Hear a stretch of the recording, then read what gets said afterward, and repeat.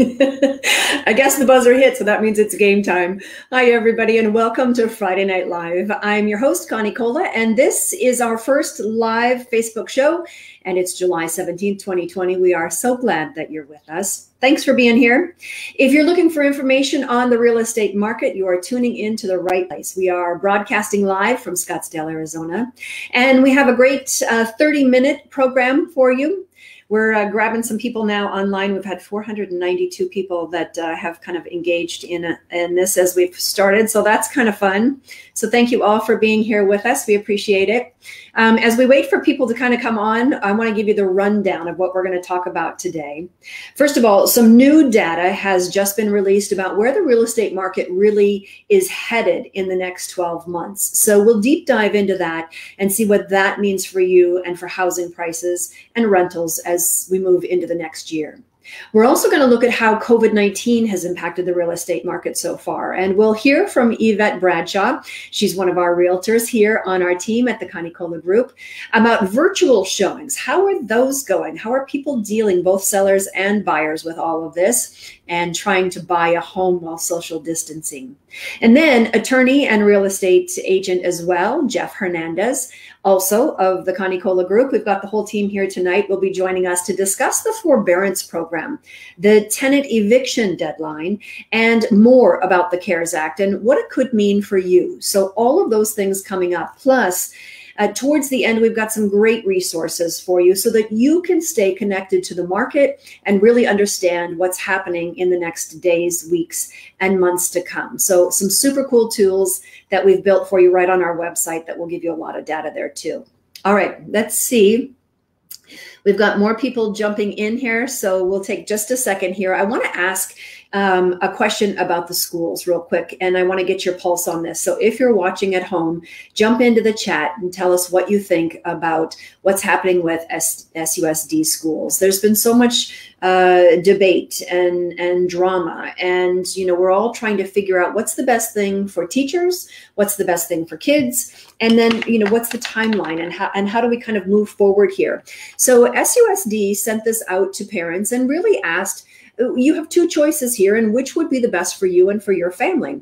So choice one, model A here, would mean that school starts on the 10th, and then we would be online for that. And then as we get towards the beginning of September, September 8th, we would go to school full-time in attendance with teachers and curriculum in the schools and make sure that the safety measures are appropriate and there's physical distancing and masks and sealing, things like that to kind of keep people healthy. So it's a late start to the school as far as being in person. So we can kind of gauge where we are with what's happening with COVID. The other model, model B, is Scottsdale online learning. And this would be a one semester commitment. So school would start on the 10th of August and it would be all online, and it would be as acrimonious as it possibly can be. Everyone would have schedules they would have to adhere to, and we would try to keep everything at home for the first semester and then readjust as we go from there. So if you have a comment on what you think about all of that, let us know. We'd love to hear from you and find out what your pulse is on that. We're discussing that in our class, what class we should be doing as we kind of head closer to school too, because we've got a couple high school students and we're trying to figure out which works best for each of them. And one may want one and one may want the other. So what does that all mean, right? Okay, well, I think we'll jump in here and get started now. If you're just joining us, I'm Scottsdale Realtor Connie Colla of the Connie Colla Group at Launch Real Estate in Scottsdale, Arizona. And I'm also a bit of a data nerd, if you know me. So if you've joined us before, you're going to hear me explain that we need to go back to understand where we are, to understand where we're going, right? That's kind of how we evaluate history. We need to know where we were and then where we're headed to really understand the value of the future. So we're going to do that just a bit now. So we're going to go back to the beginning of the year. And before COVID-19 hit, the housing market in the Valley was extremely strong. We started the year off with lots of buyers looking for homes. In fact, buyers were buying faster than new homes were coming on the market. So by February, inventory was down 35% in Scottsdale and Paradise Valley compared to last year. And this gives you a good idea of where we were. So in 2020, We were down to 2,075 homes accumulatively. And last year at this time, we were up to about 3,188. So you can see the difference. We needed more homes to sell. So why was the market so strong? Well, low interest rates, of course, that's really helping to fuel a buying frenzy for sure. In fact, my team actually had sold triple the amount of homes in January, February, and the first half of March before all of this hit than we did last year. So triple the amount. That tells you like how fast things were selling, and people were jumping in because the money was cheap. We were completely out of homes to sell by the time COVID-19 hit. So COVID hit the valley in March, and we all were evaluating what's going to happen, right? What does this mean? Is it a marathon or is it a sprint? And by March 30th, the announcement came that we need to stay at home, and that would happen beginning the next Tuesday. So of course, the first thing we all think about is we need toilet paper. So yes, Will Ferrell, you scored. We need toilet paper. And actually, I think we all ran out and tried to get some. So for many people, it did take the month of March and a little bit of April to kind of decide if we should be taking this seriously and really how long will this last? And, you know, we're all still asking how long will it last? But for investors with multiple vacation properties, it was really a time to take a look at how long will this last? And more importantly, now that everybody's gone home before even a single bat was swung, what does this mean with no tourists coming to the valley for multiple houses, lots of VRBOs, Airbnbs out there? And so a lot of those type houses came on the market behind the scenes in April and in the beginning of May. And that kind of helped fuel what was about to happen again. So by May 15th now, we started to open up, and it was really full steam ahead because now we had the inventories, we had these pent-up buyers, and they're ready to move forward again, and home sales rebounded in all price ranges. So it was a mad dash. May saw the largest comeback between $500 and $1 million. That was really our biggest place where we saw the biggest bump. And numbers of accepted contracts during that time soared ahead 167% from the first week of April to the first week of June over what we would normally see in Scottsdale compared to March. So year over year, if you look historically, was that just an anomaly? Was it because of the pandemic, or was this just at the beginning a strong year and going to be a strong year as we continued on? Well, we really think it was an exceptional beginning to 2020, and then it continued into March and April and May, and we were actually up 58% higher in inventory of new sales than we were last year at this time. So everything was going really well. Now, even more dramatic, according to the Cromford report, June purchase contracts over $1 million are up 85% over last year. Why? I mean, when you look at higher priced houses, they're always going to take longer to sell. There are fewer people that can afford them, so that makes sense. So why this huge increase in home sales over $1 million in what we call the luxury market? Well, interest rates, first of all, were extremely low, historically low. So cheap cash, people want to pay attention to that and jump in while they can. Interest rates, that was a big reason why. And then the other reason really was we kind of had now up to 6 weeks, depending on how soon you started to quarantine, to really get to know our homes again. And in some cases, get to know the people in the homes again. And so people were deciding, you know what, life is too short. I don't want to be in California where taxes are high. I don't want to be in Chicago where there's snow in the winter. I really want to live the life I want to live. And a lot of people want to be here when they retire, and they just decided to fast track it. So that's happening. Plus job growth, right? We're really optimistic that job growth is going to continue with this all ends. And so I think at this point, people are thinking we're coming here from jobs, we're coming here from lifestyle, and we're coming here because the interest rates are low right now. So timing is right. So where does that put us then as we head into the middle of July? Well, we're really back to that place now where inventory is low, meaning buyers are still coming. Interest rates are even lower. I don't know if you saw it this week, but they dipped below 3% to 2.98%. I don't even think that's ever happened. So here we are, and you can buy a house with that. And so people are, and I'm out of houses to sell again. So if you're looking, let me know. So what happens then in the next 3 months, 6 months? 12 months, right? What are we going to see, and where is the fallout and the ripples from all of this? Well, we're starting to see small indicators now. So the robust housing market is starting to shift just a bit. And I say a tiny bit because I'm an optimist, but prices week over week are starting to trend just slightly downward. CoreLogic, which is one of the most influential housing data providers in the nation, now expects us to see a nationwide drop in home prices of about 6.6% from May of 2020 to May of 2021. That's a pretty big drop. Let's put that into perspective, kind of historical perspective for you. What does that look like? Well, it would be the greatest year-over-year drop since September of 2009. And we know what happened. We were here, we felt it in that time period. Houses at that time period, over time in September of 2009, nationwide, and some areas were hit even harder, as you know, but we declined about 7.6% from the year prior, from 2008. So let's look at that in numbers. If you have a $500,000 home and the price drops 6.6%, that's about $33,000. So is it huge? For some people, it is huge.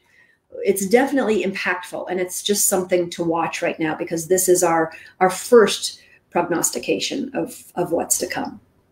So there are three notes to think about here with Arizona specifically when we look at all of that and where we're headed next and what could happen with us. Arizona and Florida are facing the perfect storm because we've got elevated COVID-19 cases. Our infection rates are really high. And what that means is it's going to take longer for us to come back. It kills me when I say that because I think of all of the local businesses, the beautiful restaurants that it took so long for us to get up and running. And in this town, we've got more restaurants, beautiful places to go to dinner. They're all struggling right now. So the longer it takes for us to come back from all of these cases, the longer it takes for local businesses to open. And that's going to hurt. Now, the other thing is COVID-19 hit the Valley as our tourism season was in high swing, right? Thankfully, the Barrett-Jackson car auction, the Waste Management Phoenix Open, the Scottsdale Arabian Horse Show, even the first part of spring training, the behind the scenes stuff where the support staff and the players were here for a month before COVID-19 hit, but then completely left. All those things at least happened before spring training was missed. So tourism dried up and the Valley was impacted dramatically by that. But at least we got a little bit of a start to it. But that is our highest season and it is going to hurt. So who would be the most risk in our state? What communities are the most fragile? CoreLogic, again, has some data on that. And what they're saying is that communities like Prescott, Lake Havasu City, Kingman, those areas, those small towns that rely on spring and summer tourism to get them through the year are probably going to be hit the hardest. Now, some mortgage indexes are also showing a decline in the number of loan applications in the last 2 weeks. And that's an indicator that buyer slowdown could be happening as we look at what happens next. Buyers wondering, are home prices going to go down farther? Should I wait? Should I jump in now? Where should I get into this, right? So what does it mean for you? Well, if you love your home and you're not moving, then it's just good knowledge to have, right? We're going to rebound from this. Everything will be better. The sun will come out tomorrow. This is a little bit of a blip that we need to be aware of. And most experts do expect that all of this will calm down dramatically when a vaccine is discovered. And as you know, there are a lot of companies out there worldwide right now that are working towards that. So that's all good news. The other thing is, if you look at where we are as the market, we're so lucky that our inventory was low, that our prices were holding, that interest rates are low, that buyers are out there, because you know the laws of supply and demand. And if the market was saturated with houses, prices would go down, but they're not. So at this point, everything looks really good. So if you want to sell, or if you need to sell, or you're contemplating selling over the next year because you're retiring, you may want to give us a call and we can review where you are and what that really means for you. So do I think that this is a time to panic? That's a question I get a lot when people ask us to come and speak to them about the market. No, I don't think this is a time to panic. When you look at the stock market, the stock market has made up all of its losses already, and it's a year of optimism. You know, it makes no sense in what's happening right now that the stock market is doing well, but it is. The housing market doing well. So at this point, everything looks pretty good, but just know there could be a little something on the horizon for us. Okay, so on that note, I want to bring in our realtor, Yvette Bradshaw. She's on our team to talk about buying and selling in this time of COVID-19. And Yvette, are y'all masked up? Me too. Here we are. I'm all masked up. Nice to see you. You too. I'm so glad that you're with us. Well, let's start there with the masks and the gloves. And, you know, people are so resilient. They're adapting to the new normal. And of course, we at the Connie Colla Group are always making sure that we give our clients the white glove treatment. But how are people dealing with all of the cleanliness and strangers in their home? You know, actually, people are taking it in stride, Connie. We're asking our buyers to wear a face covering and gloves whenever they're entering a seller's home. And one thing that I'm able to do is by arriving early, I'm able to minimize the touch points by opening all the doors and turning on all the lights for the sellers to tour. And of course, we then wipe down all the doorknobs and switches and even the front door handles when we're leaving the home. Our sellers have a great deal of confidence that we're taking good care of them, and our buyers appreciate it as well. Yeah, I think so too. And I think everybody's starting to get used to that new normal. Speaking of the new normal, you know, having been a former TV anchor, I'm pretty used to this whole virtual thing. But for a lot of people, it was a little bit of a struggle, understandably. How are buyers and sellers dealing with the virtual tours? And is it helping them or hurting them as we look at houses? You know, ultimately, it gives all of our clients a safer option in the process. When we were using the virtual tour option for our clients previously, we did it as needed prior to the cautious efforts due to COVID-19. This time we're wearing gloves and protective face covering. And there are several industry apps that are available to realtors, and there's always the common phone apps like FaceTime. So for our clients that may have been uncertain of the option for such a large purchase that they're making, we have taken extra time to build their confidence by asking more detailed questions about their desired lifestyle in their home and in their immediate community. That's ultimately giving us the chance to share with them the level of detail that maybe they would have missed had they walked into a home and been overwhelmed by everything around them. And the important elements, of course, not being overlooked, but the details are pretty key. Yeah, we can focus on one room at a time. And it's interesting to see how people are really getting used to this, because they'll say, oh, okay, but put the computer up or your phone up over the fence and show us the sunset, or what does the neighbor's yard look like? So, you know, we're really getting used to that virtual tour. Yes, indeed we are. And there's a benefit associated with it, right?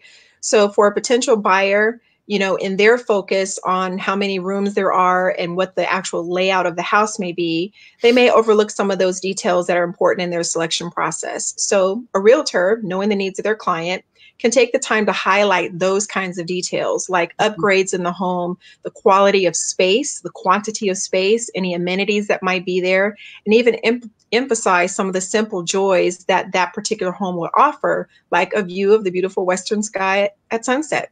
Yeah. Perfect. You're right. I had one person actually ask me, what does the refrigerator, what does it sound like? Is it too loud or is it not too loud? So we were right there. Yeah. It's been kind of fun. I'm enjoying it a lot. There are a couple little downsides to it. And one, I would say, even, you know, you're familiar with this deal. A couple of weeks ago, we had a house that was under contract. And then the people came in from out of town to actually see it for the first time during the home inspection, and were shocked by how big the house was and decided it wasn't the house for them. So there are those downsides to virtual tours too. It's important to really get into the details of it all. Yes, indeed. Yeah. The other thing is, I think, you know, when we're talking about that house, the deal falling apart, the nice thing about that one was we had a backup offer in place, and we try to do that with all of our deals. Right now, it's really important that your agent, whoever they are, try to put a backup offer in place. Why is that important, Yvette? You know, a backup offer makes the difference of confidence and utter disappointment if a deal falls through for your client. Yeah. We always keep the door open and we seek backup offers, But just recently, having that backup offer meant no additional open houses to tour, no additional visits for strangers to come through your home in an effort to sell your home. And it also made the difference with just a few weeks being added to the closing time frame instead of a few months. So that's our way of making a difference for our clients. Yeah, I think so too. It's a good recommendation for people out there who have their house on the market, that when you get an offer, let the agent have a couple more days to try to get that backup offer of a few more people through, just so that you're kind of stacked up, because people may be losing their job. Things can go sideways really fast right now. And it's important that you're as secure as you can be on the market for the shortest amount of time. And that's one of the ways we do that. Yvette, thanks for being with us, and we appreciate it. Yeah, thank you. We'll see you soon. All right. Okay, so my next guest is attorney Jeff Hernandez. He is also a realtor here on our team. And we're going to get into some of the nuts and bolts of what the government's been doing now to help shore up this economy and keep people on, the flush as we kind of move forward. So Jeff, thanks for being with us. We appreciate it. Hello, Connie Colla. How are you? Hello, Jeff Hernandez.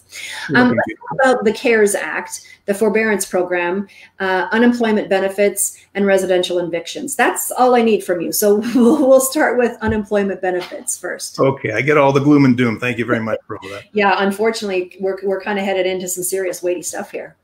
So let me talk about the CARES Act and what it was enacted to do, and what it's done over the last few months. As you recall, in March, the coronavirus epidemic hit full force. The federal government had to step in. They enacted the CARES Act, which was $2 trillion of money infused into the economy to plug the holes and to try and stop three main things from happening. One, rise in unemployment. Number two, provided mortgage relief. And number three was intended to forestall evictions from happening and keep people in their homes. Yep. The first thing I want to talk about is unemployment benefits. Now, the unemployment benefits that were enacted under the CARES Act were in addition to the state unemployment insurance in Arizona. In Arizona, many people know that the most anyone can collect on a weekly basis under Arizona's scheme is $240 a week. The CARES Act added an additional $600 a week on top of that. So people were collecting up to $840 a week on unemployment, which was pretty good. It kept people putting money into the economy. The economy is continuing to roll along. It's not dropping off a cliff. However, at the end of this month, unless the Congress enacts further legislation to forestall the deadline, that $600 a week is going to go away. So the CARES Act will sunset at the end of this month unless something is done. So a lot of people will be out of money. And a lot of people will be having some difficulty paying rent and paying their mortgages and buying groceries and anything like that. So there could be a significant domino effect if that act is not continued. Yeah, I think it's going to be catastrophic for a lot of people. I remember when this all started, just on a side note, someone had said to us, in fact, it might have even been John Batistas at launch, who has ridden out these storms before as a longtime member of the Valley, gave good advice to a lot of people and said, look at your credit cards, look at your bank statements, look at your subscriptions to different things that you have or clubs that you belong to, and cut all those out. Just cut them all out and save as much money as you can, because we just don't know what's going to happen. And I think that was really good advice. And we're kind of at that place now where if the money runs out, a lot of people are going to be devastated. So yeah, that's right. And people are going to be in trouble. Okay. The other thing I want to talk about is what banks are doing kind of behind the scenes right now with the CARES Act, because we've got a lot of mortgages that could default. And I know that was supposed to end the entrance to it. If you wanted to apply for it, it's coming up. The 25th is the last day you can do it, right? The forbearance program, well, there's two things. The forbearance program ends at the end of August 31st. And if you haven't applied for forbearance because you've been affected by COVID-19, you better get in before the end of August, because that program is going to go away again, unless it's extended by the federal government. And what that does is allows you up to 1 year of forbearance without any penalty, so long as you are your loan is backed by the federal government. So if you have a loan with a private bank or something that's not a federal entity, such as Freddie Mac, Fannie Mae, HUD, VA, etc., Any of those other entities do not necessarily have to comply with the CARES Act, although they are pretty much tracking what the federally insured banks are allowing for forbearance purposes. Yeah, a lot of them are trying to, right? That's right. They're trying to be good citizens and do the right thing for people under these circumstances. So this is an anomaly. This is an unusual set of circumstances, and the banks are stepping up. Now, private banks treat people differently than the federal government does under their federally insured loans. So there are things that people can still do under the CARES Act. There are repayment plans that people can enter into, which allows them to pay any due amounts over time. There's a deferment plan that allows people to put any amounts overdue at the back of the loan, and it either gets paid when the loan comes due, or it gets extended further. And there's certainly the loan modification, which allows people to rework their loans, work the interest rate differently, extend the term of the loan, or do whatever it is to keep a person in the home. Not every bank's offering all these options, but the ones that are federally insured do have to offer these options under the CARES Act. So, in the meantime, banks are stockpiling billions of dollars because they see what's going to happen in the future. Tell me about that. Yeah, as you know, the banks have their fingers on the pulse of what's going on in the economy. There's this graphic that just came up here showing the percentage of mortgages in forbearance currently since the start of the COVID-19 epidemic. And as you see on the bottom left-hand corner, as of March 8th, the number of mortgages that were in forbearance was below 1%. Tell me about that. Since then, it's gone up to about 8.2% as of July 5th. Let me give you what that means in terms of raw numbers. Roughly 8.2% of loan balances are owed by an estimated 4.1 million homeowners. That equates to about $4.1 billion a month in loans that are not being paid back. So that's quite a bit of money that's not being put back into the system. Banks are having to front that. And certainly if these loans come due and are not paid and they go belly up, then the federal government insuring those loans has to pay those loans. So ultimately, the taxpayer pays in the end if those loans don't get paid back. So that's a problem. That's an issue that needs to be resolved by the Congress by extending the act or infusing more money into the economy. Yeah. It's we're on a bit of a slippery slope on some of this. Right. Speaking of which, I want to talk about the residential eviction moratorium too, because that was supposed to end on the 22nd, just in a couple days from now. That's been extended. What's the new date? And then what will that mean for people? Okay, well, there are two issues here. One is the federal moratorium, and then there's the state. So the state moratorium on evictions was extended from July 22nd until October 31st. Governor Ducey enacted that yesterday. What that means is if you were affected directly or indirectly by COVID-19, whether you got sick, you had a relative that got sick that you needed to take care of, somehow your business was affected, you were laid off, etc.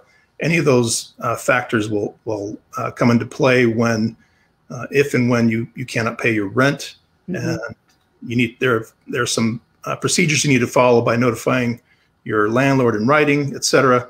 The eviction moratorium means that the courts cannot enforce an eviction action. So the constables will not move. They won't be moving on getting people kicked out of their houses. Now that's been extended until October 31st. Yeah. So there's some relief. Unfortunately, landlords are suffering the consequences of that. And as a side note, there was a prediction that as of the end of July, about 5,000 eviction actions were scheduled to be filed. And so by the end of October, that's likely to double. So that's going to be a huge impact on the court system and certainly on renters and landlords. And it's a slippery slope, like you said. And those 5,000 are here in Maricopa County. So that's just Maricopa County. Yeah. Now, on the federal level, again, under the CARES Act, the moratorium lasted. There were two different deadlines. One was at the end of July for multifamily dwellings that had loans on them backed by the federal government. Again, for multifamily dwellings, that's apartment houses, et cetera. The moratorium is going to end at the end of July. So people can, the landlords can start evicting people at the end of July under those particular circumstances in states other than Arizona that don't have an otherwise state moratorium. Yeah. For single family dwellings, it's extended to the end of August. So that's not affecting Arizona so much, but it is something to be aware of. It's just going to impact the nation, and certainly a lot of people are going to have some difficulty finding homes and getting back into the swing of things with the economy. Yeah, we have a lot of moving parts here with all of this, and some relief deadlines that have been extended and some so far that haven't. So I know you'll be watching that. Jeff writes a lot for us as well on ConnieCollaGroup.com. There's a News You Can Use tab, and you'll usually find an update from him quite often on what's happening out there, especially here in Arizona. So we appreciate that. Thanks, Jeff. Thank you, Connie. All right. So what does all of this then mean for all of us? Well, it means we may see a little bit of a hit here in the real estate market. It means some people will have to, or some people will want to rethink life just a bit, how we live it, where we live it, how big of a house we need. Some retirees are deciding that it's time to downsize now and make life a little bit easier for them. While others who have expanded families are using this opportunity to upsize or relocate to their ideal community. In other words, the real estate market marches on. And at the Connie Colla Group, we specialize in helping evaluate your situation and strategize with you, and then create a plan to get you to where you want to go. We work really hard to provide solid information that you can hang on to and resources for you that you can use. If you want to sell your house, we're actually putting a link in our website in the Facebook chat area here for you, and it'll help you get started. We've created a home valuation for you on our website, and we'll show you what your home is worth. We also want to talk to you a little bit about that.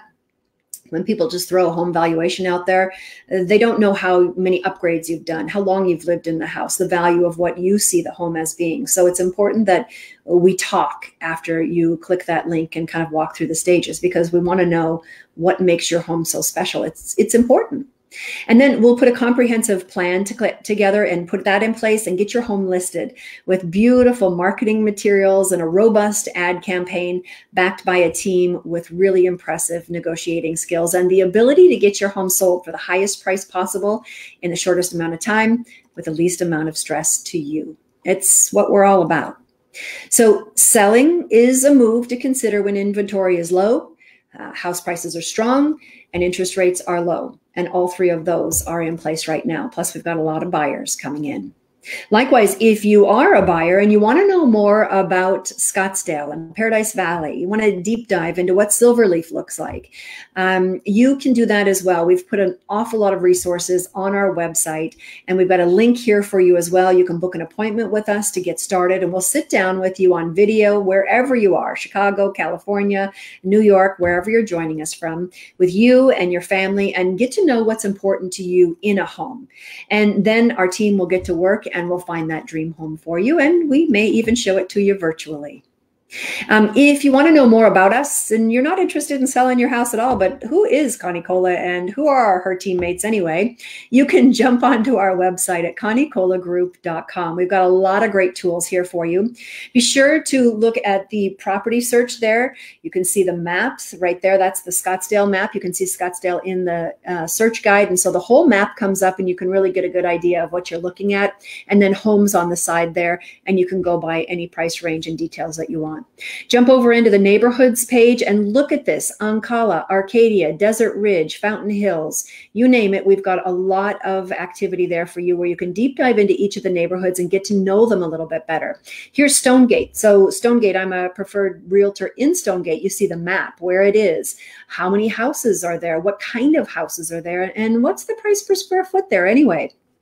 Stonegate is a neighborhood of 900 single-family homes on tree-lined streets with Olympic-sized swimming pool, tennis, pickleball. Those are all pieces that you're going to learn by jumping in there and really understanding it so that you can get a better idea of what this city is all about. We sell Scottsdale, so this is our town, and we're a wealth of information for you here. It's what we do. Then over on the News You Can Use, you can see a lot of articles there we just talked about that we're writing for you as well, so you stay up to date on what's happening in the market. Anyway, some good tools to get you started, all for free. Take a look at them, use them as you'd like to. Whew. Okay, did anybody grab wine? Did we bring wine tonight? I put a little ice in mine because it was pretty hot outside today here in the valley. All right, that's going to wrap it up for us for now. We've got a lot of people jumping in, and we're glad that you're with us. So call us anytime. The buyer link, the seller link, it's there. The website is there for more information for you. And of course, I've got my phone and it's never far away from you as well. So we always answer it. At the Connie Colla Group, we move you forward. It's what we do best. And if you want to make a move, give us a call. We are always here and ready to help you. Happy Friday. Have a great weekend, everybody. Connie. Hi, I wanted to answer your question. Yes, it is a great time to buy or sell in the Valley, and here's why. Interest rates are historically low, and they won't stay there forever. And for sellers, we need more homes on the market. So let's get your house listed today and make it stand out. The Connie Colla Group at Launch Real Estate, we move you forward. It's what we do best.